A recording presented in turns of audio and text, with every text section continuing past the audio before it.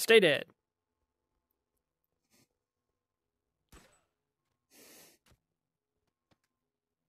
Stay dead. Man, they were just having pizza, and I came in here and freaking killed them. Hey everyone, here we go again with another map by Sir Whiskey. This one's called Disruption.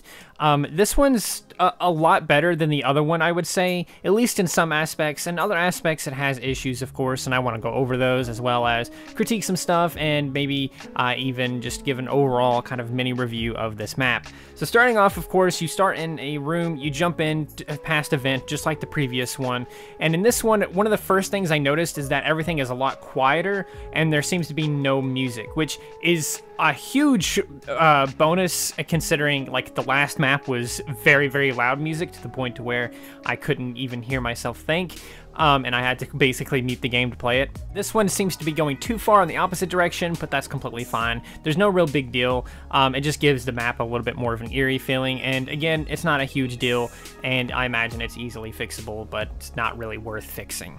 Now, the second thing that I noticed right away, too, was the doors. The doors are very glitchy on this. The doors work totally fine, but visually they have these purple cubes on them or whatever. I'm not really sure why that is the case. I couldn't even give you a hint or a theory as to why this is. I imagine it's not like this on PC or something like that, and this is probably just some kind of weird quest issue of some kind. Let me know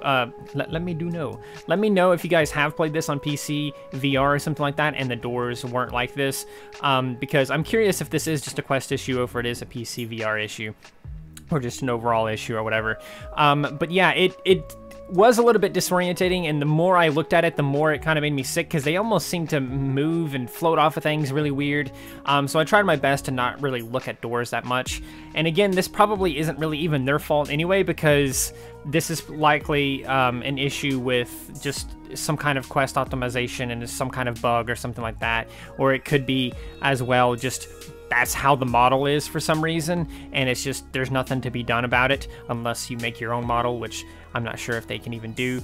Another thing too that I noticed as well is there's a lot of different paths. In the gameplay you're watching right now, this isn't even the main direction I'm supposed to go. This isn't the way I'm supposed to go. This is just some random path that I can take.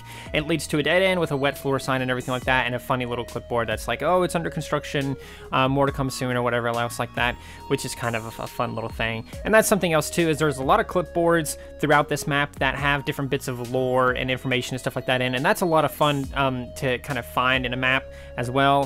And it makes it feel more like it was actually properly part of Bonelab and not just some random modded map or something. Something else I noticed as well is that there's a lot of different, there's a couple of weird things that they do with the NPCs on this one. That they seem to just spawn and then come towards you rather than already being spawned in. Some of them seem to already be spawned in, and then there's more that will spawn in, which is a great way to optimize the game. This one wasn't very laggy at all. It was nowhere near as laggy as the last one, so that was obviously a huge bonus and everything like that. Another thing too that I noticed is that sometimes when I killed the enemies, they would despawn and sometimes they wouldn't. Again, I think this is just an issue with the SDK where they just sometimes do it, but most of the time they just don't. I really don't know what causes this, but I don't know. Nothing to say there, really, I suppose.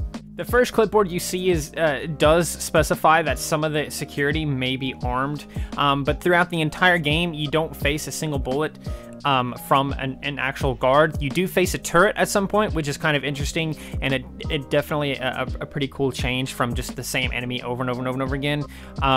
And I think that's pretty cool. I would love to see more enemy diversity, I think, in future maps from this creator, because right now it seems like they're only using the security guards for some reason. I don't know if it's just because that fits more to the lore that they're trying to share and the story that they're trying to do for these maps, but it would be interesting to see, you know, more enemies besides just the security guys and a couple of crablets and vents and stuff like that. Maybe we can have some of the more null bodies and stuff like that. The first map had a lot of different enemies, because it had different null bodies and the ones that actually throw orbs at you and all this other stuff. But this one just has security guards, like I think a single crablet, and then the turret, of course, which none of that is really that hard to deal with. And again, this isn't really a fault of the map creator, but Bonelab is just so easy that this map is just a breeze. Honestly, if I went to go play through it a second time, I could probably beat it in under a couple of minutes, because it's obviously short, because again, mod making like this,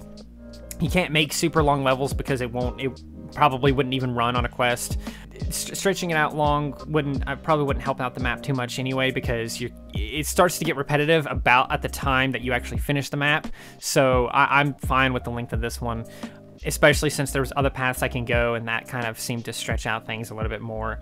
But another thing too I will say is that the actual ending of this map versus the other ending from the previous one I did, it's actually a lot more obvious that it's the end, because it actually puts the creator's name and logo up there on the wall and everything like that, and there's some clipboards saying thank you for trying out the map. It says that it took them about 28 hours to complete it, from conception to building and testing, etc. So it's pretty cool. Honestly, like, kudos to them. I honestly, if this was my map, I probably wouldn't touch it from this point, even if I knew the doors were like this, and even if I could fix it, I probably would just leave it alone, because there's not really much point in it, especially since I could just work on more maps and stuff. And I'm assuming that's what this creator is currently doing, is working on more maps and stuff, or at least I hope so, because like, until the game actually updates and we actually get more content from the actual base game itself, or until the SDK is actually finished, it's gonna be people like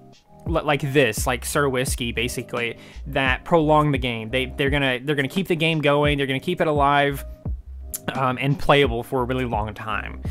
Because how Bonelab is right now, and the reason why I named the last video, I finally have a reason to play Bonelab again, it's because there's not really much of a reason to play Bonelab right now. I've beat the campaign like 20 times now, 30 times. I don't even know how many times I beat the campaign. I did it with one arm. I did it with like trying to carry crablets through the whole thing. I did it with a pacifist run. I've done all kinds of different ways of beating this game and everything. So hopefully when the SDK is finished and we finally get the final update for this game, people will be able to make maps a lot easier. I'll even throw in some more maps in there, because right now I've done a couple before in the past, but right now I really don't even want to touch any of them or try to make one again until the SDK is finished, because it's just such a nightmare to work with, especially since there's so many things that you have to consider and work around. There's all kinds of weird things like that. But anyway, I feel like I'm rambling now. The map is super great. I love the lore, the clipboards. There is one more thing I suppose I could mention real quick, and that's there's a pit towards the end of the level as well that you're supposed to use the ladders to kind of get across, but you could also just turn into the tall avatar and just climb, like literally just walk into the pit and then just climb up. Obviously, again, this is something that they could fix, but again, it's not really a big deal. It's simple. It's fine. It's not a big deal. But yeah, I hope you guys enjoyed this. Please do consider liking, subscribing, sharing, and doing all of those wonderful things like that, because it greatly helps out the channel a ton, and I very much appreciate it. So yeah, do all those things like that, and remember, most importantly, to stay asleep.